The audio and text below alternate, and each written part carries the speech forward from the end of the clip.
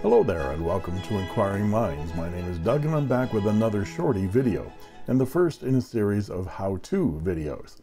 I'm going to keep these short and to the point. Today's how-to shorty is on how to fill a cartridge or cartridge converter fountain pen. A converter converts your pen from a cartridge to allow you to use bottled ink instead of pre-packaged cartridges. Most converters are the piston type like this and work by sucking ink up through the nib and feed into the converter when you turn the knob and retract the piston.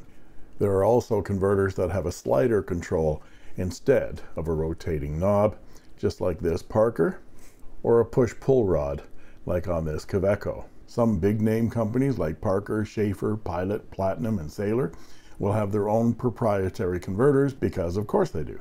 They want to sell their own ink. Other companies go with standard international size cartridges and converters like this Waterman branded high-end standard international converter, which have a 3.5 millimeter bore size. When using a cartridge, one end of the cartridge has a sealed opening which you press into the section of the pen.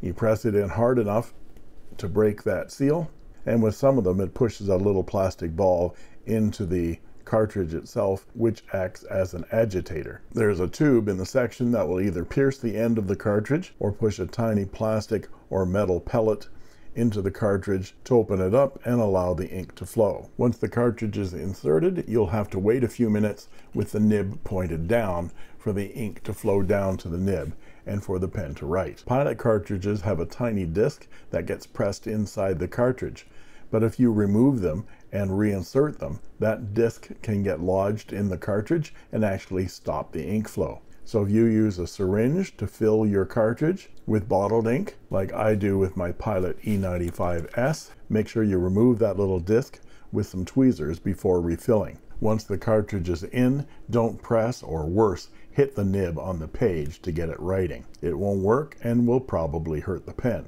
To use the cartridge converter, open the pen, turn or push the piston up towards the nib, and dip the nib of the pen into your ink bottle, making sure to immerse the feed to the filler hole, which is usually at the top of the feed towards the section. And keeping the nib submerged, turn or pull the piston up, and ink will be drawn into the converter. Keep the pen submerged in the ink and repeat the process. And you'll push out any air bubbles, drawing it back up again. And if you still have an air bubble there, as you can see I've got not a complete fill, I can turn the nib up, turn the converter knob, and you can see ink bubbling. And once I get a bunch of ink right at the top there, that air bubble is now there. That air bubble is now gone. I can push the pen nib back in the ink and draw the piston back up the rest of the way. Wipe your nib and feed and section on a tissue and reassemble the pen, and you're ready to write. If you set your pen aside for some time, so some of the ink might have evaporated in the feed, you can turn the nib up and rotate that piston again, watching the feed to get the air out of it and get some ink up into that feed. You can also turn the nib down and force a drop of ink out onto a tissue to prime that feed, and you're ready to write. And there you have it.